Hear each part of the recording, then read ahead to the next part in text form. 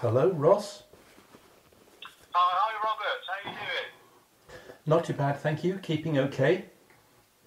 Oh, very good. I was trying to work out whether you'd actually chatted with me on the literature card or whether it was somebody else. Well, I've travelled around a little bit. I'm nowhere near you at the moment, Right. so I don't know who it was, but I've spoken to various people at various carts. Oh, okay. Up and down the country. Yes, yes, as I travel around. Yeah. Yes, yes, Oh, I get you. yes. So perhaps along the way that you came across myself and my wife maybe, and we gave you the contact card, or was it through the website that you Oh got the no, number? I looked at the Charity Commission. I tried to contact Launceston. Ah, I tried to contact Launceston Kingdom Hall, yes. but there's no phone number. I couldn't get her through to them on the phone. Oh, I see. So that's where you are. You're down Cornwall way. Launceston, yes. If you can pass Yeah, my I know. details on, that would be absolutely great. But I contacted you. You're Alcester, aren't you? Yeah, that's right. Yeah, Yes. Ulster, yeah, you got it. Yes. Yeah, oh, I understand now, Robert. Yeah, that's great. Thank you. So you picked up one of our magazines, did you? And I've got a you have a few. few questions. I've got a few, and I've looked at a couple of the books, and I've gone to the website quite a lot because people have told me to go to the website. So Yeah, I've been doing that, Ross. yeah. Oh, very good. What sort of, if you don't mind me asking, Robert, what sort of background? What's your background? Well, I was brought up as a Roman Catholic. I was an altar boy at Buckfast Abbey School in Devon Okay. from Yes. 1971 to 1974. I was mildly involved in the scandal that made the national news Okay. when Abbot Peter and my housemaster, Father Benedict, got 12 to 14 years for what they did. Dear. I was mildly involved in that. In the mid and Sorry to hear that. 1980s, I made a profession of faith in an Assemblies of God church in London. Right. But I came to leave the evangelical church. It seems to be just a sort of candy floss religion that's based on feelings and not based on anything concrete other than feelings and feeling good. And, Okay. Right. It's interesting. Yeah. So that was your experience from it. So Yes. you've left. How long have you left the evangelical church, Robert? about 10 years. Right. Right. I see. Oh, very good. So do you say you're sort of searching, or what? How are you feeling at the moment about religion and spirituality? I believe in Christ, and I Yeah. try to follow the teachings of the scriptures as I understand them. Yeah. But I don't see a lot of good in religious institutions. I think they just serve themselves. I think they're set up to Right. benefit the people at Yeah. the top, not the little Yes. people at the bottom, such as myself, who are just really cows to be milked.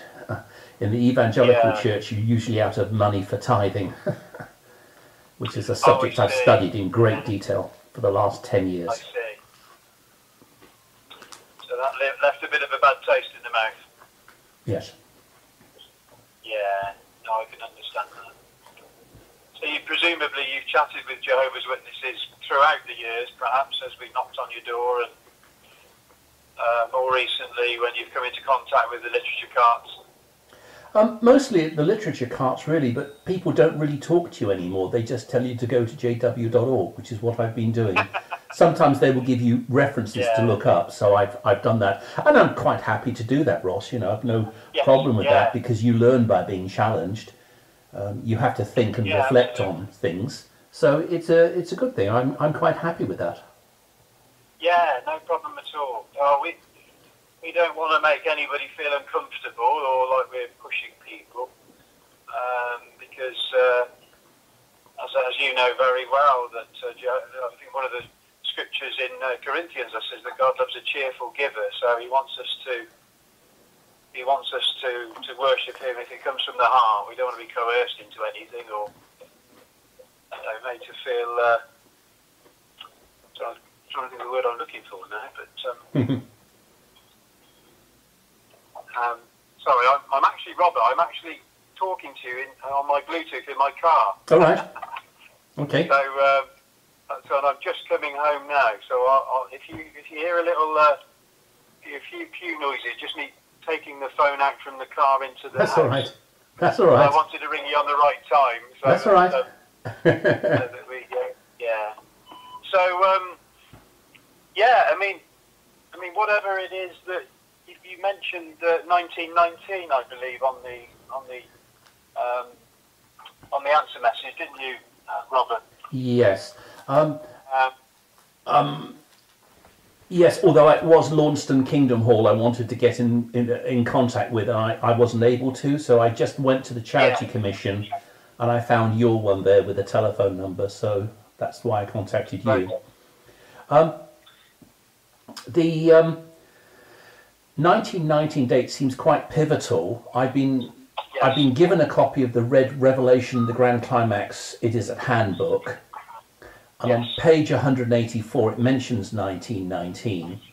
I've also been pointed to Watchtowers for 2013 and 2014, which again both mention 1919. They say that Jesus inspected and then he cleansed the organisation in 1919. And I really wanted clarification as to what that actually is. And was it a complete cleansing, or... Because the article in the Watchtower, I forget which year it was, 2013 or 2014, it seems to imply that the cleansing started in 1914, but it finished in 1919. At least that's the way I would read it. Yeah. What I would probably want to do, Robert, is before I give you an off-the-top-of-my-head answer, is that I would probably want to go and look back at those articles again, because I know that had a little bit of clarification on that thought within our organisation in recent times, but I can't remember the year, whether it was prior to, did you say 2013-14, those Watchtower references? Well, the Revelation, the Red Revelation book is from the 1980s. Yeah, it is. That's, and quite a lot of that is sort of, yeah. Sorry, let me listen to you. No, I was just going to say that there's been a few of those points that have been updated in recent times, but by and large, a lot of the Revelation book is still very current. But I seem to remember off the top of my head, there's been a little bit of an adjustment in our understanding of the passage where it talks about the cleansing. It's related to the cleansing of the spiritual temple, isn't it? I think the articles point to, but basically, what I do know is, in answer to your original question about the cleansing, 1919 has been quite a key year in regards to our organisation, because there's been a lot of refinements, whether they be in an organisational refinements. We've had, adjustment in our understanding of the scriptures, which has meant we've had to, have a changed view on some of the things that we were involved with, some of our, teachings and doctrines have adjusted slightly. So I suppose it's a constant refinement, really, because we don't believe that our organisation is full of imperfect people.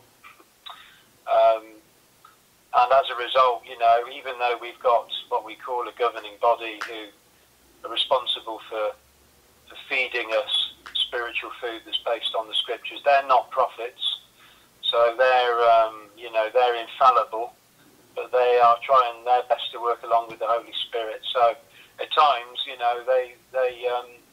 they recognise the need to adjust when perhaps a scriptural doctrine or passage needs to be refined, or understood better, or clearer, if you know what I mean. Yes. So yeah, but was it anything specific to 1919, or just that idea of when the organisation was cleansed? Well, I'm not a Jehovah's Witness. I that I've never been involved, and I wouldn't actually accept that. And I found at the carts people weren't really able to answer this. As far as I understand, the Red Revelation book says that the cleansing work started in 1918, after the 1,260 days. Now, I'm not sure if those 1,260 days, which is 42 months in the lunar cycle, that they apply it to the solar cycle. I'm not sure if that starts in October 1914 or December 1914, but it's applied 42 months. That gets you to June 1918, when the Watchtower, 8 Watchtower officers were imprisoned. That's right. And then the Watchtower talks about 3.5 days, and the 3.5 days is taken spiritually, not literally like the 42 months. 3.5 days is spiritually taken to mean 9 months, so that gets you from their prison sentence to when they were released in March 1919, and the day after that is the claim that Jesus chose the Watchtower Society, as far as I understand. Right, yes. And Well, then you have another 1,260 days after that. That's on page 172 of the Red Revelation book. And that takes you from March 1919, 42 months, again, they're lunar months, but it's applied to the solar calendar. That takes you to the Cedars Point Convention in 1922. And it's said that Cedar Point Convention in Ohio was the first of the 7 trumpets of the book of Revelation. I did find that a bit hard to accept. Yeah. No, absolutely. I mean, the interesting thing here is you're quoting from one of our publications. So, well done. You sound very studious. Yes. Yes. And you know, that's really to be commended. I must admit, I've not really studied in depth the Revelation book for quite a few years. We did study it through our congregation Bible studies. We've done that a few times, but you're probably more up to date with this information than I am at the moment. Well, as far as I know, I think it was the 2013 Watchtower. Yeah. I can't remember the reference, but I think it's on page 14. It's footnote 6, but I can't remember the actual reference to the Watchtower itself. It says that in 2013 there was a change. The cleansing no longer started in 1918, as in the Red Revelation book. It now starts in 1914 and goes on to 1919. So that's the adjustment that I was thinking, that I couldn't remember specifically what it was referenced to, really. I think the thing is, Robert, yes, as you can probably imagine, our ministry work these days... You're breaking up a bit, hard to hear you. Oh, sorry, can you hear me now? That's better. Yes, better now, yes. Yeah, our ministry that we engage in publicly tends to be, if you like, more milk of the word. You know, we're sort of trying to attract interest. And it's very difficult these days because, as you probably appreciate, there's a lot of apathy towards spiritual things in the world today. So we don't often get the opportunity to chat to somebody that's really on the money with quite deep matters. So I'm a little bit, you've caught me on the hop a little bit. That's all right. That's all right. No, I'm grateful, Ross, for your help. I mean, the thing I've studied the most will be the Trinity. In the 1980s, I was converted in the Assemblies of God Church, but I fell away. When I came back, it was in the oneness movement, or the apostolic movement, known as Jesus Only. It's got various names. Have you heard of it? Okay. I haven't, no. In parts of the world, Asia and South America, about a quarter of all classical Pentecostals are oneness. They're Pentecostals who reject the Trinity. Right. So I was involved in that. So I've studied that for 30 years. And the other thing I'm particularly interested in would be tithing. I've studied that for 10 years. Believe it or not, absolutely no church is interested in the slightest whatsoever in the Trinity, or how the Trinity relates to salvation or the gospel at all. No, I can't. I went to university in the 1990s, so since I left university in 1997, I can't think of one instance of any enthusiasm at all. Well, I can understand that, because, you know, in our ministry, maybe you go back to the 80s and the Trinity doctrine used to come up quite a lot in conversation. But we find now nobody talks about it. very rarely do people bring it up. If they believe in it, they'll bring it up. But Yeah. We hardly ever have to tackle the subject of the Trinity. Well, you know. I found I came across it all the time when I visited churches. I never really settled after 1991. I was told in a Baptist church in Snostall that by my home group leaders that the Trinity was pagan, the Son was created, and the Baptists didn't baptize correctly, and they were leaders in the Baptist church. But as I have spoken to church people, I find there is absolutely no understanding whatsoever of the Trinity, and they just make it up as they go along. So they will all say, we believe in the Trinity, because they're fearful that if they say, I reject the Trinity, they'll be called a cult. So they all affirm it. But then when you ask them to define it, they just make it up as they go along. And it's shocking beyond belief. The total apostasy of the evangelical church is unbelievable. And nobody is correctable. Nobody's teachable. You have little popes in charge of little fellowships, and they just want to get rid of anyone who can challenge them. They want to be the alpha male, and they want women and beta males to surround them who can never challenge them. And so that's where I put a lot of my effort and study in the Trinity, and in the last 10 years, tithing. Tithing is a huge thing. If I was a Jehovah's Witness and I was beside the carts, that's the one thing I would gem up on. And I don't mean by reading Watchtower articles, because with respect, you're never going to learn much about tithing from the Watchtower. I'd actually go to the original source, the pro-tithing preachers and the people who preach against tithing. There's wonderful stuff on YouTube on both sides. And when you look at both sides, the best of both, I mean, Dr. Russell Kelly probably has written the best book against tithing. But tithing is taking over the evangelical church. It is absolutely, it's absolutely huge. And if I was a Jehovah's Witness and an evangelical Christian came up to me, I would say, okay, I'll happily discuss tithing. I'll happily discuss the Bible with you if we discuss tithing first. And you'd be shocked that if you did the effort, if you spent 6 months of your life really seriously looking at this, and you have to look on both sides, you can't just read one side of the issue. In 6 months' time, you'd be able to eat up for breakfast the average evangelical pastor, because they just haven't studied this.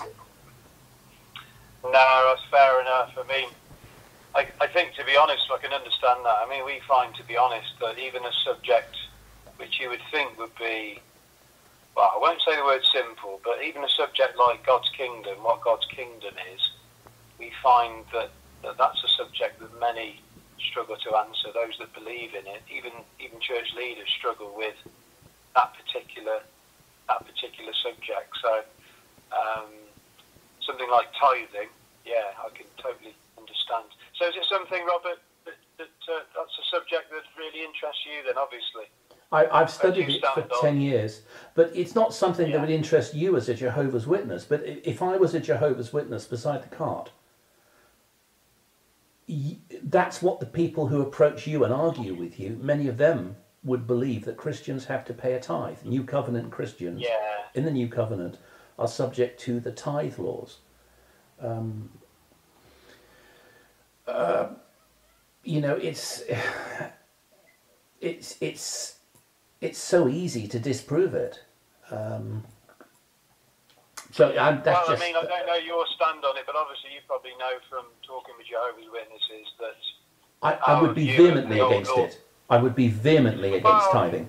Yeah, all we feel is that the law covenant, you know, obviously was nailed to the stake, and so although we're not under the law covenant anymore, including tithing, we do obviously respect and glean a lot from the principles that the law covenant was based upon. So, you know, as you probably know from our organisation, we give voluntarily. You can be a Jehovah's Witness. I'm not talking about giving. No, I'm not talking about giving. I'm talking about tithing, not giving. Not giving. No. Yeah. Tithing is not giving. tithing was a mandatory law under the Old Covenant, Yeah, where that's Israel right. had to pay 3 tithes. If you own land in the nation of Israel, you had to pay 3 tithes from that land. It wasn't something you chose to do. You weren't giving. It was the law. No, It it was was a mandatory. tax. You were commanded to do that. Yes. But Yeah, then absolutely. No, evangelicals today take those verses and they apply it to New Covenant Christians. All I'm saying is, look, if I was a Jehovah's Witness, you'd be like Superman at the carts. You'd be undefeatable. All you have to say is, I'll discuss any topic with you you like, provided, let me ask you about your church. Do you practice tithing? And when they say yes, fine, I'll discuss anything, provided we discuss that first. I mean, I left the evangelical church, not just because of the sexual scandals in the church, but partly due to the Trinity, which sounds incredible. Yes. Why would I leave Trinitarian churches because of the Trinity, when I am a Trinitarian? You are a Trinitarian. Yeah, of course. Okay. Yeah, but I left the evangelical church, and one of the reasons was over the doctrine of the Trinity, which they affirm and which I affirm. Do you know why I left? I'd be interested to know. Because many people have no theological training in these churches. They make stuff up, and often they will describe the Trinity off the cuff, just make it up as they go along. Like they'll say, well, there's 3 separate gods, or there's 3 separate persons. When the creeds don't teach that. They teach they are not separate, they are distinct. Distinct means you can distinguish between them. And even the Athanasian Creed in the 4th point says not dividing the substance. So the substance of God is not divided, not split up into 3 separate gods. Other people that I've come across will say that Jesus is God the Father. I've heard that all the time, over and over and over again. I remember speaking to an Anglican vicar who I knew. I remember speaking on and off to him about this and sexual scandals in the church for a year and a half. How constantly I would be told that Jesus is God the Father, which he knew. He was a graduate from Birmingham. I'm a graduate from Aberdeen. We talked about this for a year and a half, but he didn't do anything about it. They never do. When there's a scandal in the church, all the church pastors and ministers cover it all up. It's all covered up. But you now have a situation, again, if I was a Jehovah's Witness beside you in the cart, the other thing I'd want to discuss is the Trinity. But you'd say, which church do you go to? You go to this Pentecostal church or this Baptist church or this charismatic church. You download the creed of the church from the site, or you'd ask the person, yes, I'll talk to you, but I'd like to have your church creed from the site, please. Then you talk to them about the Trinity, but you'd be saying all the time, excuse me, you're contradicting your own church creed. Yes. It says here that Jesus is the Son in your church creed, and also in the creeds of the church, the Athanasian Creed, the Westminster Confession of Faith, the Baptist Confession of 1689. None of them teach Jesus is God the Father. That's modalism. So why are you teaching that Jesus is God the Father? Or why are you teaching that God has 3 spirits, or there's 3 thrones in heaven, or God is 3 separate persons? Or another one would be Apollinarianism. They would teach that Christ is just human flesh, but he has no human spirit. So that's just friendly advice for you. You don't need to disagree with someone. You can say, well, I'm actually ambivalent about it. But if the Trinity is so important, obviously you know all about it, you can explain it to me. And when they start explaining it, you point out, oh, you're disagreeing with your own church's doctrinal statement of faith. Why is that? Why are you telling me that there's 3 separate gods, or 3 separate spirits, or 3 separate persons, when your church statement of faith says they're not separate? They are one God, but they are distinct, not separate. And you'll find out that, well,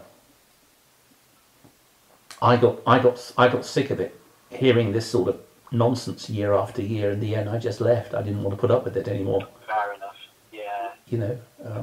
You're obviously aware that as Jehovah's Witnesses, we don't believe in the Trinity. Yes, yes, Um, yes, but what we tend to do, Robert, as you probably recognise in our ministry now, is we try not to engage in arguments with people. We try to find common ground where we can. If people want to ask us questions, genuinely want to ask us questions, and want to find out the truth from the scriptures, then gladly we'll try our best to direct them. But we tend to try and focus on the message of truth from the scriptures as best we can. right. That's really our aim in talking with people, not so much focusing on our differences, I suppose, but what the common ground we can find. I suppose a bit like the Apostle Paul tried to do, didn't he? He tried to become all things to all different types of people, I think he said, or words to that effect. All things to people of all sorts, I think the Apostle Paul said, didn't he? Yes. So, There doesn't mean was... to say that we watered... Yes. Sorry. Sorry, no, I interrupted you. Sorry, Ross. No, I was just saying that doesn't mean to say, of course, we water down the truth. Of course we don't, but it's just far better for a reasoning approach to try and find a common ground and build on that with people. And then, if people sincerely want to know the answers to questions, and we can direct them to the scriptures, then they can make an informed choice as to what they do with that information. But we try and, just take that sort of approach with people really as best we can. Yes. Yes. But as regards your 1919 point, I would have to go back and scrub up on my knowledge of that. Oh, yes, fine. That's absolutely fine. Because I don't want to say things off the top of my head which are not right. But, that's absolutely fine. I mean, send my details on to Launceston. That would be great. And if you want to get back to me, all I ask is just text me in advance. Don't just sort of phone. I do need a little bit of notice. I can never speak on a Monday. I can never speak on a Monday at all. No, you said that. Yeah. Can I ask you, Robert, if you don't mind, if you mind me asking you this question? Yeah. What's your sort of goals, or what is your aim in this? Do you feel like you're searching for the right religion, or do you feel that that's the kind of question that I'm interested in, really, I suppose, what your aim is. If that doesn't sound too hard. No, not at all. I want to serve and follow Christ. You asked about the kingdom of God. I believe the kingdom of God is central to what I'm doing. The kingdom of God is the rule of God. I don't believe the kingdom of God has anything to do with dates or 1914 or anything like that. It's the rule of God over his people. Christ is ruling at the present time, since his resurrection, in the midst of his enemies. Yes. So Colossians 1:13. Gosh, I'm a bit tired. I've been in the library for quite a lot of the day. Let me just think a minute. He hath delivered us from the power of darkness and has translated us into the kingdom of the Son of his dear love. So it uses aorist, past tense, completed action to say that we have been, Paul is writing in the mid-50s, about 20 years, 25 years after the crucifixion and resurrection. He's writing using completed action, or a simple past tense in English, to say we have been translated into the kingdom of the Son. So the Christ became king at his resurrection. That's the Messianic Psalm, Psalm 2. He's given all power and all authority, perhaps would be a better phrase, Matthew 28:18. I know the King James says all power, but he's given all authority, because he never really lost his power at all during his incarnation. He possessed it, but he just chose not to use his divine powers. And Christ is king, but he rules, as Psalm 110 verse 2 says, in the midst of his enemies. So as Christians, our aim is to see the kingdom of God furthered. Satan retreat, Satan withdrawn, and the kingdom of God, which means the rule of Christ over people's lives, advanced. Unfortunately, what I've seen is that the place that needs the kingdom of God most of all are the evangelical churches. I honestly think the Catholic Church is more biblical in many aspects than the evangelicals. And that's saying something, because the Catholic Church is pretty damn satanic. The Mass is a blasphemy. But yeah, you've obviously had experience of that, haven't you, Robert? So yeah. But I think there's more chance of actually committing suicide for someone like me who's zealous, because they're the ones who they tend to target in an evangelical church. There's terrible abuse,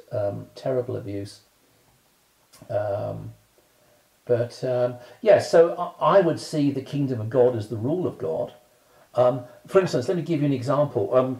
About 2-3 weeks ago, I spoke to 2 Mormon missionaries here, because it's educational. You have to think about what you believe. Theology isn't just the Bible and doctrine. Once you work out your doctrines, you'll never get everything absolutely right. I'm not right about everything. But you think about it and you allow yourself to be challenged. And that reflection means you sometimes are told things by people, hey, I didn't know that. Yeah, I could be wrong about this. I could be wrong about that. So you make adjustments, you change. And the third part of theology is application. You try and apply it to your life, but you have to think about it. And that's why it's so important to talk to people. I found when I just went to the churches and sat in the pews and no one really talked to me at all, I was lonely. I really was. I was lonely. And you're not really doing Christianity if you don't actually talk about it.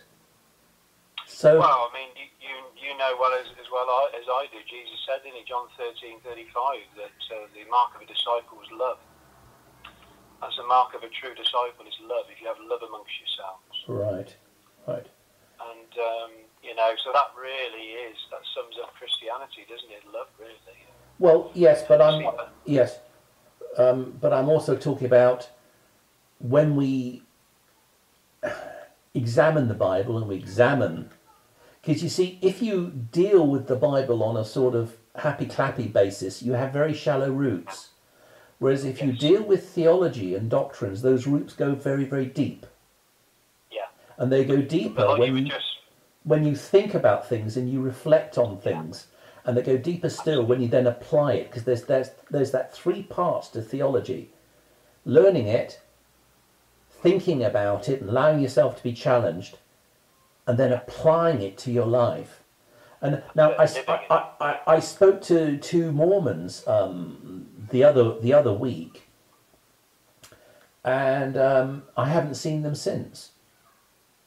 They've just kind of disappeared, because I guess they found it a little bit difficult. What I did with the Mormons was I quoted to them the gospel topic essays. Are you familiar with the gospel topic essays? Right. Sorry about my ignition's just... That's okay. On the Mormon website, it used to be LDS.org, but they changed it for legal reasons to another site. Okay. With the authority of the First Presidency, now that's the president of their church. I don't know if it's still Monson, President Monson, and his other 2 co-leaders. So the 3 top people in the Mormon church, including their president, the guy right at the top, the equivalent of Pope Francis in the Mormon church. Yeah. And his 2 top cardinals. They're actually called apostles, but okay.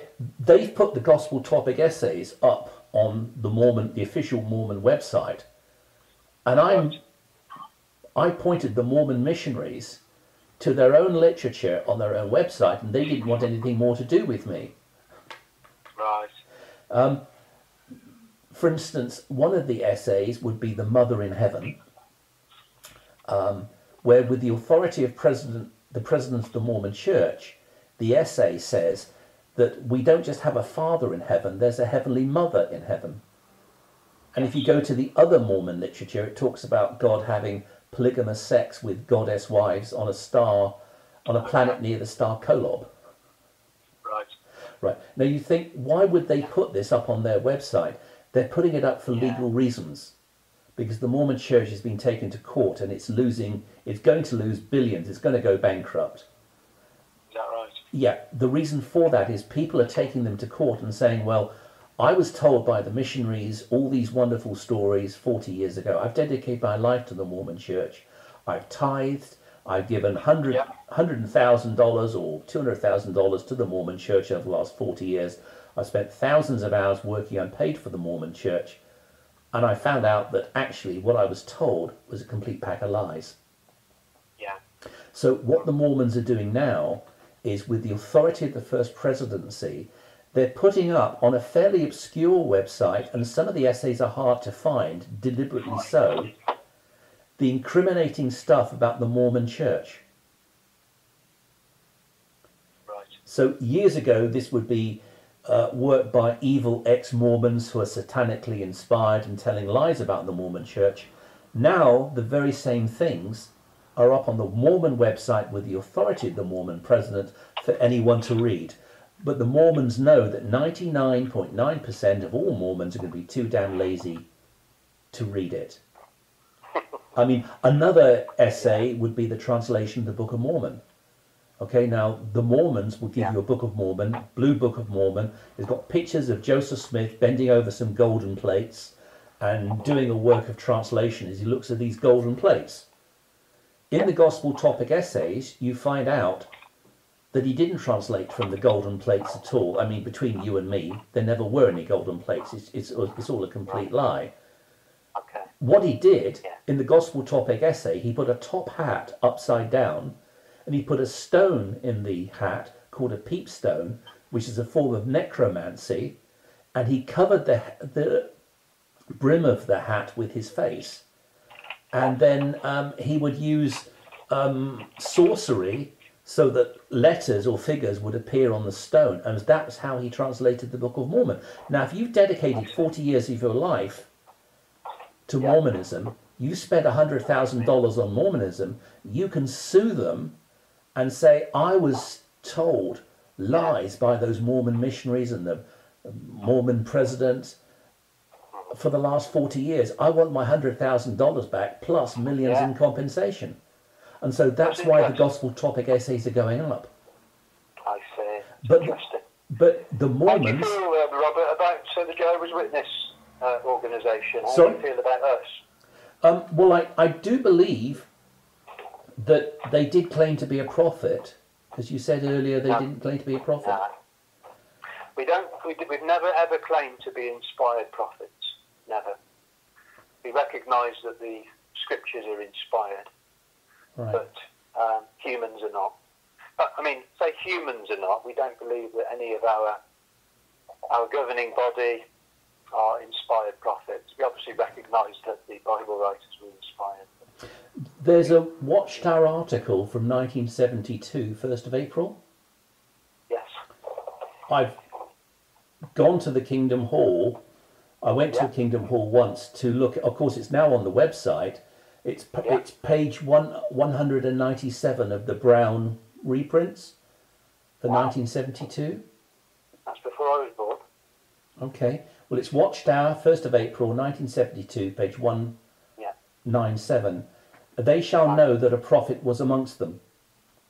And I'll read a little bit. It says that the Jehovah's Witnesses are a prophet. Right. Well, that was 1972, did you say? Yes. Could I just read it? Yeah. Yeah. Read from our publication. Absolutely. Yeah. He had a prophet to warn them. This prophet was not one man, but was a body of men and women. It was the small group of footstep followers of Jesus Christ, known at that time as International Bible Students. Today they are known as Jehovah's Christian Witnesses. Yeah. So it says that a prophet was amongst them, and that's... Yeah. No, I don't doubt that, because I suppose, the word prophet, I suppose if you look at the actual meaning of the word, it's got more to do with a proclamation, hasn't it, I suppose?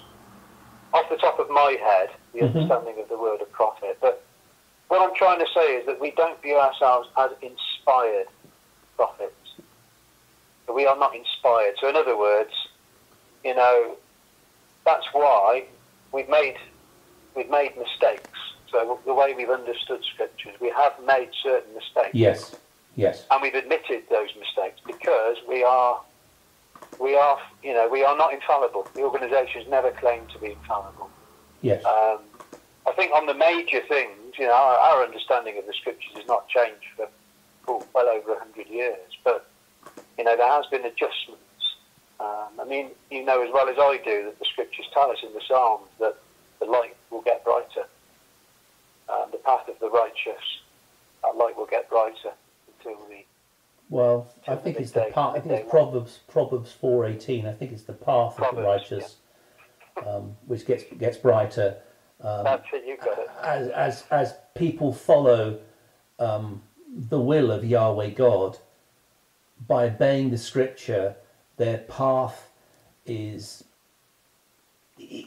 easier. It's clearer to see. It's illuminated by light. It's the path that's illuminated, not actually light itself. Yeah. And then the next verse, Proverbs 4:19, talks about the wicked who don't follow Yahweh God, or if you prefer the word Jehovah, they stumble in darkness because they're following men. They're not following Yahweh God.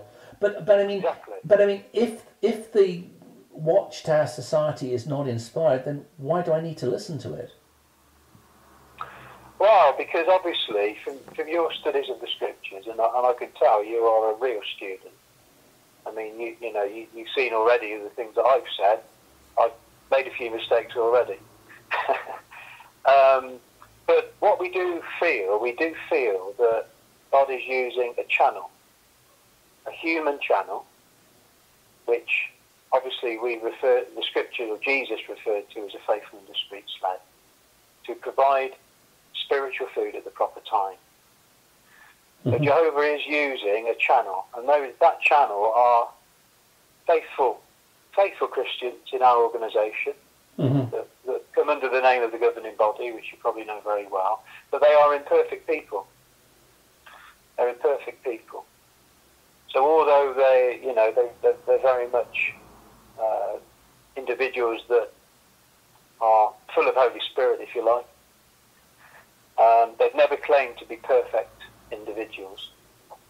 And so therefore, although we put a lot of trust in the spiritual food that they dispense, we do recognise, not that we don't trust what they do, because we recognise that they are the channel. They are the channel that God is using to help us to understand the scriptures better, to draw closer to Jehovah, and I suppose just to give us that guidance that we need to apply the scriptures in the times that we're living in, because as you well know, it's this system is certainly on a downward spiral, and life is just very difficult to handle, isn't it?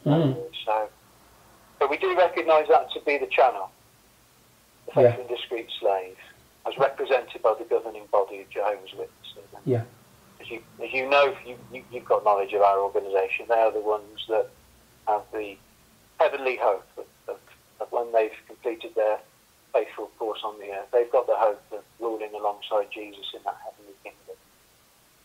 I'm not one of those. I am not somebody who's got a heavenly hope. My hope is to live on this earth in a paradise forever. That's my hope.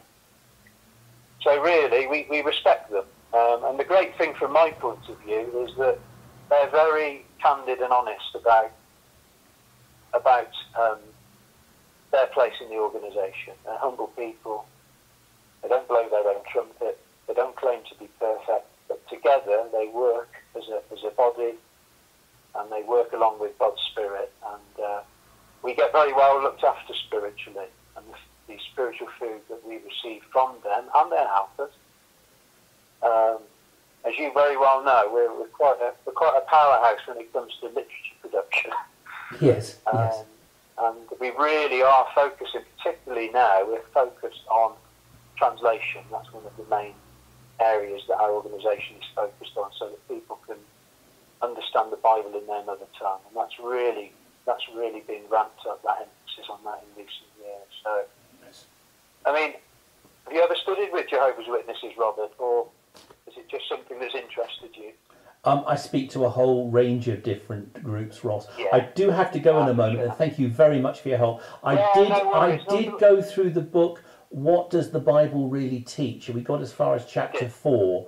I think we did chapter 4 in over 2 or 3 weeks, and the person didn't really like my position on the Trinity, and so it finished there. But look, you've got my telephone number if you want to phone again. It's been lovely speaking to you. Thank you very much for your help. Would you like me to text you the Launceston details, or are you satisfied with? I'm happy for you. I looked at the details on the Charity Commission and I couldn't get through. Yeah. But if you have a telephone number, you can either phone them on my behalf or you can text me the number. I guess it's easy. Yeah. And was it specifically the point we talked about earlier about when the temple was cleansed? Robert, was that really the interest for you? Or yes, it's similar to the Seventh-day Adventist belief. They believe that in 1844, and I won't go into all the theology, but they believe in 1844 Jesus did an investigative judgment. It's similar to that. And that's one reason why I'm particularly interested in that. Right, okay. Okay, well, thank you. That's no problem, Robert. I'll look into that for you. Thank you. And we can chat another time, or I can put you on to the brothers locally to chat with you. But I presume you know where the cart is in Launceston? Well, I don't actually live in Launceston. I live outside of Launceston, so I've heard there's a hall there, but I don't know where it is.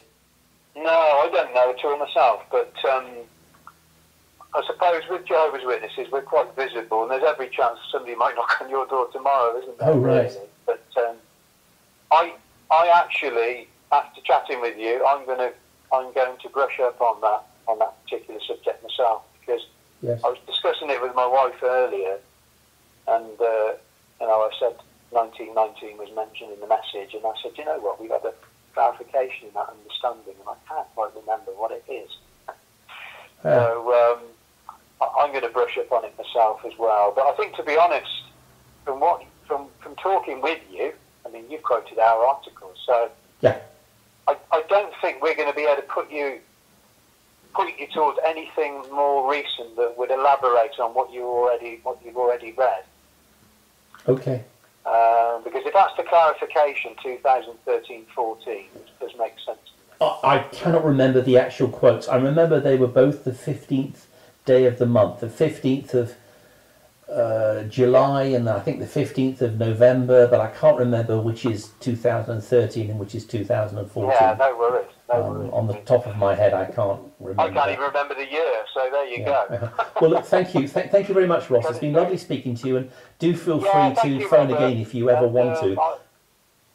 Yeah, absolutely. And if I do find a number for the Launceston Hall, you tried ringing it, you say? No, I can't. I can't get the phone number. You can't get the phone number? No, there isn't a phone number. I'll try and find out the number of the nearest Kingdom Hall to you. Launceston, and you contact them on my behalf. That would be great. And what would you want me to say to them, Robert? Just give them my telephone number. They get in contact because I can't get their telephone number. I've been on the internet. It gives the address of the Kingdom Hall, but no telephone number. I went to the Charity Commission. There was an email address, so I've emailed them. I think I've done it twice, but I haven't had a response. Okay. I will find out. I live in Evesham. That's where I live.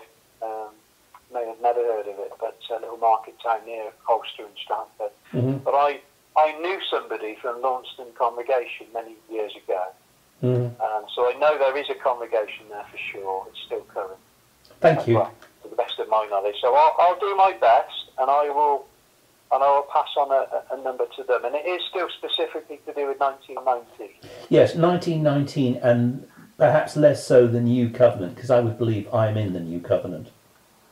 Okay, so you believe that you're one of those anointed ones that we spoke of a few moments ago, because that's probably the, when I was talking to you about the governing body, our governing body, the faith of the street slain, we obviously believe that they're in the New Covenant.